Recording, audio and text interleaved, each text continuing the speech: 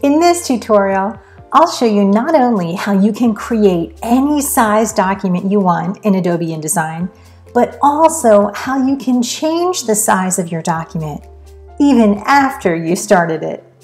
But first, would you like a free cheat sheet? Sir, yes, sir!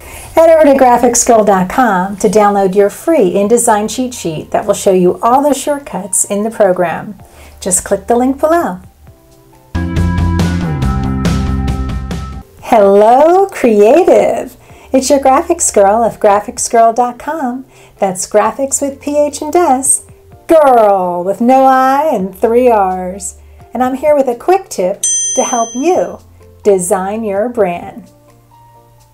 If you've ever found yourself in a situation where you had to change the size of a file after you've begun the project, then you're not alone.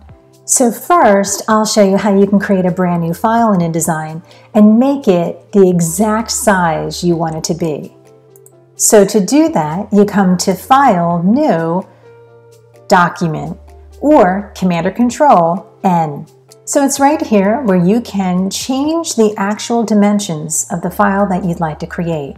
Here, if I were to create an 8.5 by 11 letter size file, I could choose Default. And now you can see over here in the right-hand corner that it is in fact 8.5 by 11. That is to say 8.5 inches by 11 inches. Down here you can see the orientation, whether something's in portrait or landscape. Here I don't need facing pages turned on, so I'm going to turn that off because I'm not making a magazine or something that would have spreads. So with that, for right now, I can just hit Create. And voila, I have an 8.5 by 11 sheet of paper.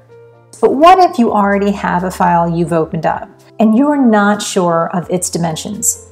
So to find the dimensions of any file, you come to File, Document Setup. In the Document Setup dialog box, it shows you its dimensions. What if you're already working in a file and you want to change its dimensions? Here is how you do that.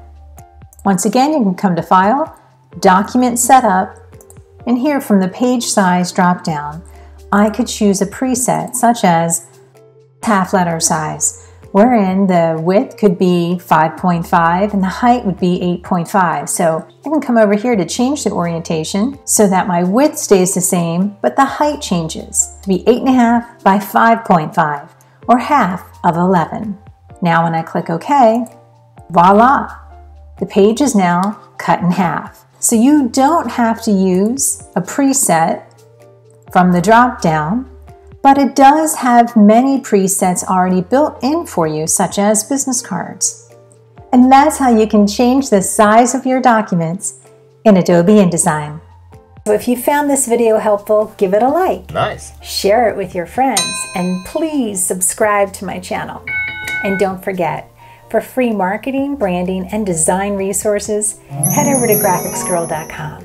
That's graphics with PH and S, girl with no I and 3 R's. And I'm here to help you design your brand.